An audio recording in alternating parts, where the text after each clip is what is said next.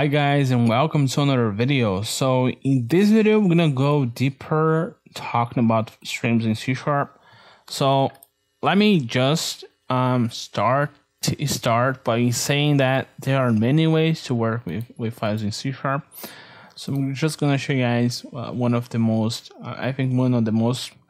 interesting things in C# that is to understand the hierarchy of things in C#. So we have the classes to work with streams in C#.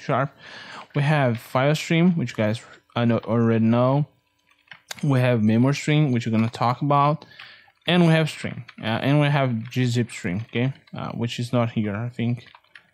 Now, but let's just talk about these three classes, okay. Yeah, so we have stream, memory stream, and file stream. So these first two are bases or are inherited from this class. So if you have to work with streams, you should not use those two, okay? You should not use these two. You should use this last one. So if you have to implement a method and you want this method to work with to this one and this one, you should use this one, okay? So I'm gonna show you guys exactly how this works by creating a class that's called private. It needs to be static because we are working on a static environment, but let's call it copy. And this copy class, actually this copy method, we will take two arguments, actually three arguments. The first one is the stream. So remember to use stream instead of file stream or memory stream when working with streams in C#. Let's call a stream in, stream out, and the buffer size. Let's call buffer size. So we're gonna create this method. You guys already know how to do this. Int bytes red equals 0, byte array buffer equals new byte array buffer byte buffer size, and let's create our method while bytes red equals stream m dot read buffer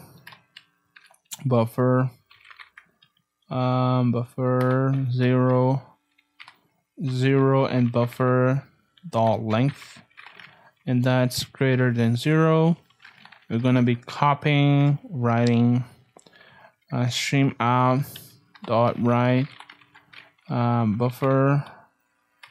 Let's go back, buffer 0 and bytes red. Okay, so that's basically the method that we need. So this works for both cases, which is great because if you want to copy a stream, you could pass a file stream or memory stream to this method and it would work because these two classes actually, sorry guys, I'm kind of have trouble in speaking right now. Those two are inherited from this class stream. So that's why you should use this class instead, okay?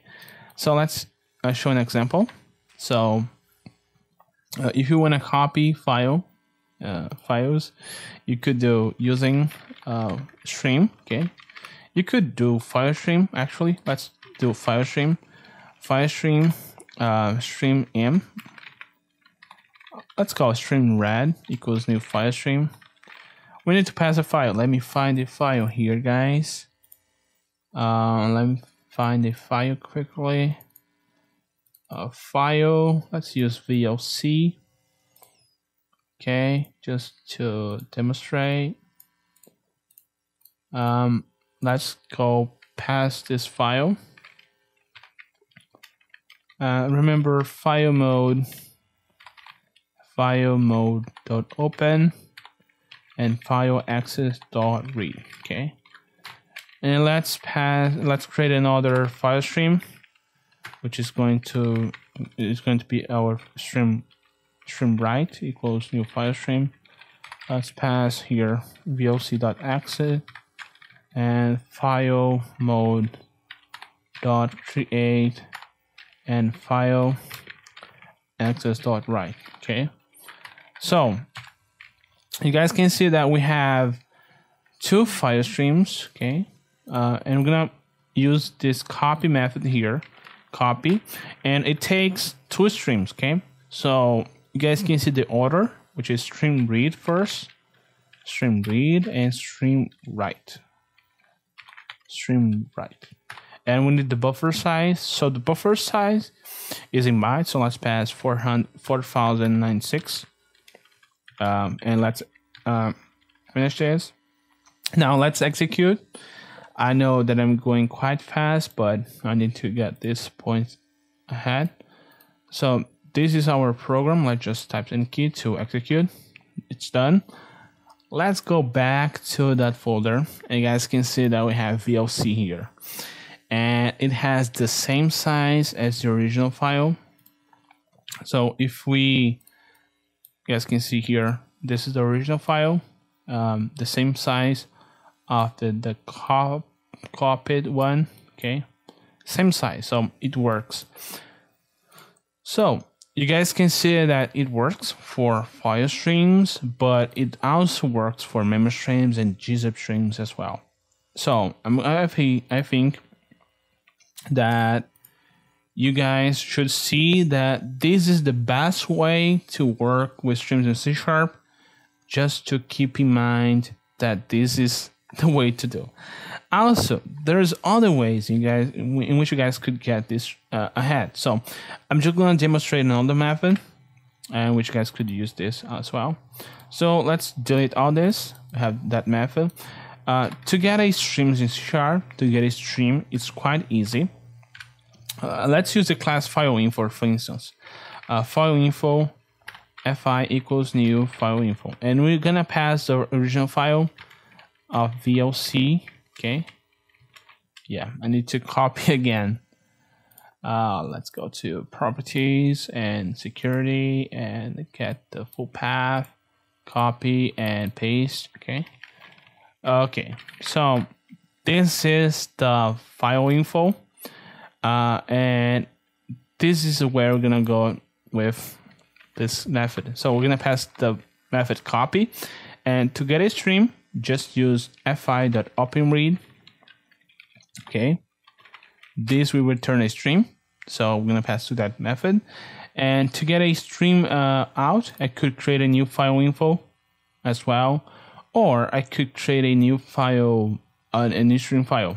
So to demonstrate that this class inherits from the file stream, I'm gonna create a new stream. Let's call stream equals out equals new file stream. New file stream. We'll call VLC2.x eggs. I don't know how to pronounce that.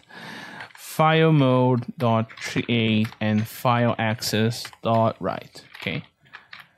We need to pass the out, and I cannot use that out file. Let's call out file because out is a reserved keyword, out file, and the buffer, let's pass 2048. Okay, let's execute, and we should see another file in that folder as well. So you guys can see. Let me see.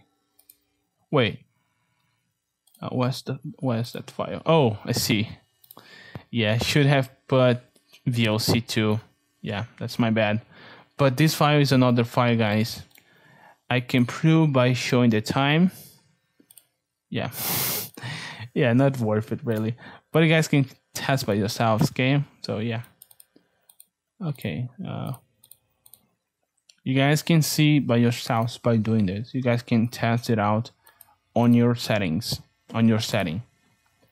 So, you guys can see this is very handy. If you only have this method, you can pass multiple streams. You can use the file info both to get a stream from a file to a output file and so on. So thank you guys for watching this video. I know that I've been doing this video quite fast, but I need to get other points across. So thank you guys for watching this, guys. Next time.